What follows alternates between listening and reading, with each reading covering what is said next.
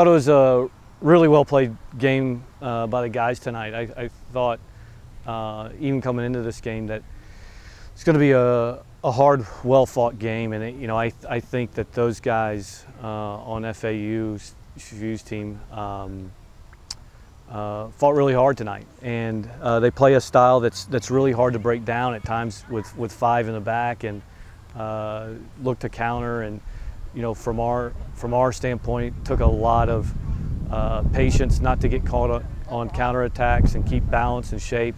I thought the guys did a great job of staying disciplined with our shape. The only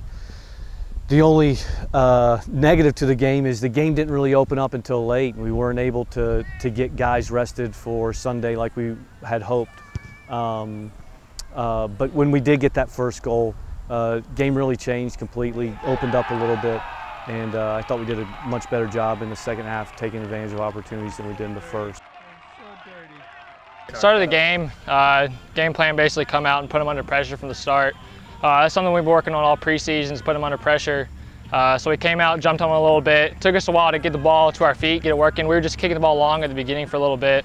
But once we started getting the ball at our feet, started moving the ball a little more, just kind of opened them up and got them a little tired. And so second half came back out. There was a couple of players we wanted to exploit on their team. We wanted them to be put on the ball because they gave the ball away more easily. And basically just grinded one out. And after we put the first one away, the goals just started opening it up. Really excited about the group this year.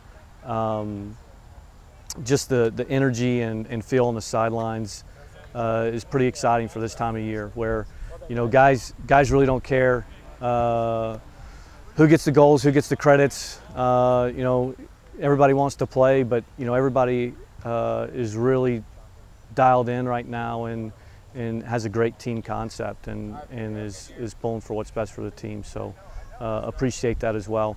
Been a really fun couple of weeks and shaping up to be a great season. And can't wait to share it with the rest of the Lipscomb community. Great crowd tonight, and look forward to seeing everybody out on Sunday.